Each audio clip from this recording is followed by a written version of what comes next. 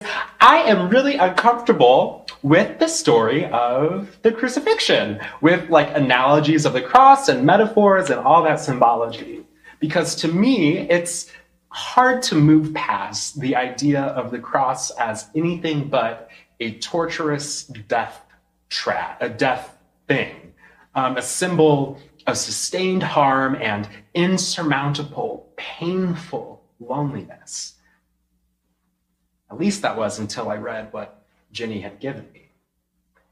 The commentary of the queer Bible commentary transposes the story of Christ. This really every story in the Bible, but specifically this one was about the crucifixion, and it transposes that onto the story of the queer experience. It forces the reader to wonder whether the story of Christ can be seen through a lens of queerness, through a lens of drag even.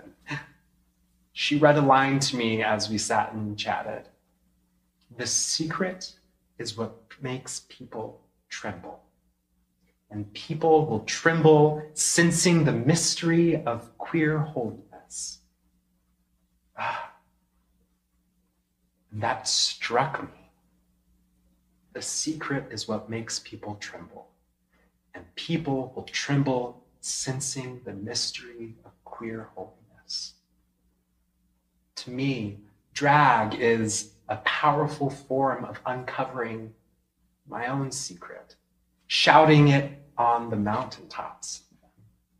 Drag allows me to process the mystery of myself, the mystery of God, the mystery of love, and the mystery of pain.